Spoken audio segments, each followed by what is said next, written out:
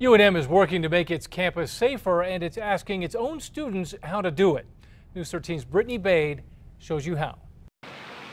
In the light of day, you'd never notice it. Like, I have to do a double check around me and see if I'm safe and if there's anyone around me. But Ellen Linland and other students at UNM know as soon as the sun goes down, some areas get dark and dangerous. One was on the west side of the duck pond. That's something that has come up several times. This area, along with the University House, a pathway from Zimmerman Library to the Yale parking garage, and the southeastern side of campus, especially near the tennis courts, were all identified by students as places that need more lights. Some of them weren't surprising, some were new things that have popped up. Rob Burford with UNM took students on a safety walk at night around campus during Campus Safety Week to get a student's perspective on safety. I think students know the campus better than most of the people maybe who design it, because we spend all day here, we walk around all the time. Some areas will be an easy fix, just in need of a few new light bulbs, but other areas may not see more light for another year.